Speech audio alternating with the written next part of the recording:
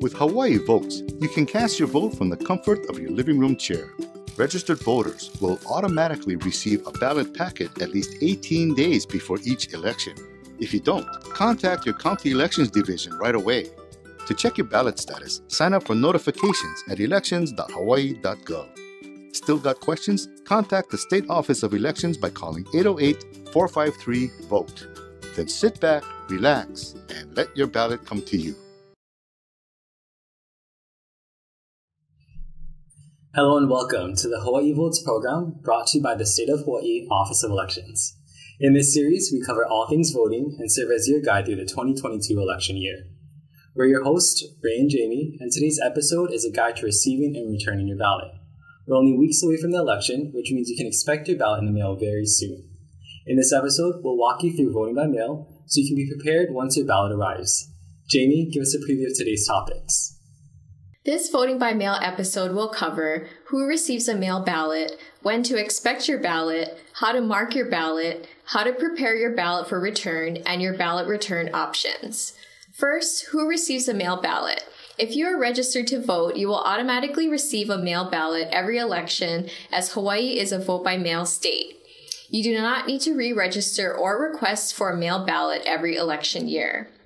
But if you've moved or changed your mailing address without updating your voter registration, you will not be sent a ballot until this issue is resolved. Remember to keep your voter registration up to date so that your ballot can be properly delivered. Who sends the ballots? Mail ballots are sent by the elections divisions of each county. If you live on the island of Maui, the Maui County Elections Division sends your ballot. If you live on the island of Kauai, the Kauai County Elections Division sends your ballot, and so forth. This is especially important to remember so that if you find that you have not received your ballot or need a replacement, you know who to notify.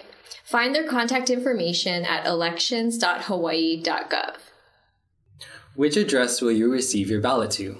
Your ballot is sent to the mailing address you provided with your voter registration.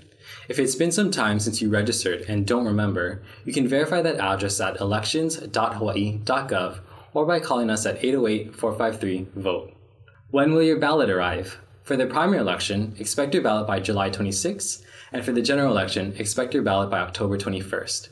If you do not receive your ballot by these dates, we recommend that you contact your county elections division. You'll just need a blue or black pen as your mail ballot packet arrives with everything you'll need to cast your ballot. The packet is easily identifiable as election mail and, as mentioned, will be sent from your county elections division.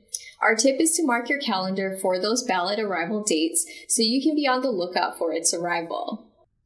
The packet includes a return envelope, a secrecy sleeve, and your ballot. Return envelopes are pre-addressed to your county elections division and are postage paid. You do not need to attach additional postage. Now, let's move on to voting your ballot. First, read through the instructions and review the front and back side of your ballot. Taking the extra second to do so can mean the difference between marking your ballot correctly the first time and having to request a replacement ballot. Our tip, slow down and take your time before you begin.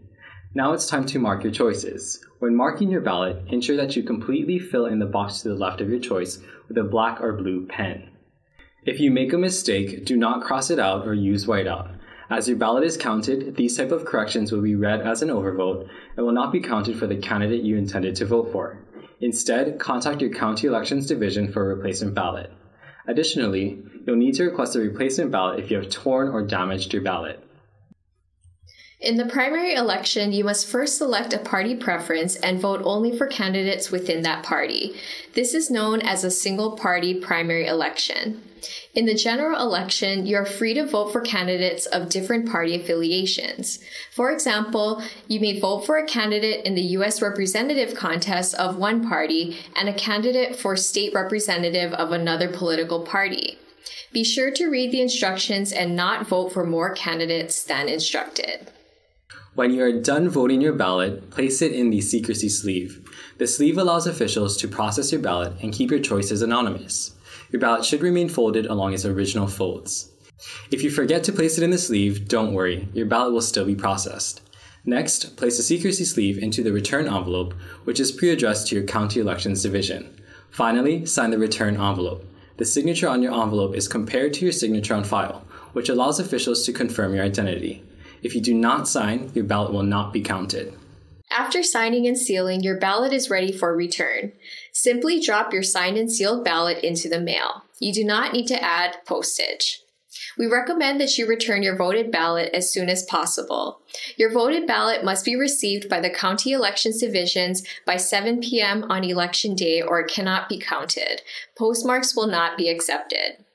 What are other options to return your ballot? Another option is to return your voted ballot to a ballot drop box within your county. Ballot drop boxes are available for deposit throughout the election period. We urge you to return your voted ballot to a drop box if you are uncertain that your ballot will be received by election officials by the 7 p.m. deadline on Election Day. A list of ballot drop box locations is posted on our website at elections.hawaii.gov.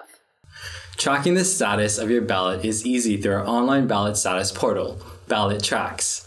You may view the status of your ballot, including that it has been sent, received, and validated by the County Elections Divisions at hawaii.ballottracks.net. Ballot Tracks also allows you to receive text, email, or voice alerts notifying you of where your ballot is in the process.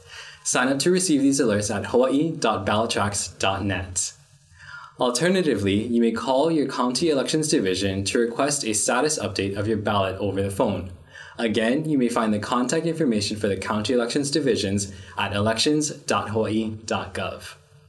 Let's recap. Number 1, expect to receive your mail ballot packet by July 26 for the primary election and October 21st for the general election. Number 2, prevent mistakes by first reading the instructions. We understand errors do happen, so if you find that you need a replacement ballot, contact your County Elections Division. Number 3, seal and sign your ballot return envelope. You must sign your return envelope for your ballot to be counted. Number 4, return your ballot promptly. It is your responsibility to ensure that your ballot is received by your County Elections Division by 7 p.m. on Election Day. Use a ballot drop box if you still have your voted ballot close to the deadline. Thank you for joining us today. Follow us on social media at Elections808 and visit our website elections.hawaii.gov for all things Hawaii elections. We'll see you in the next one. Thanks. If you enjoyed this video, please hit the like and subscribe buttons down below. Thanks for watching.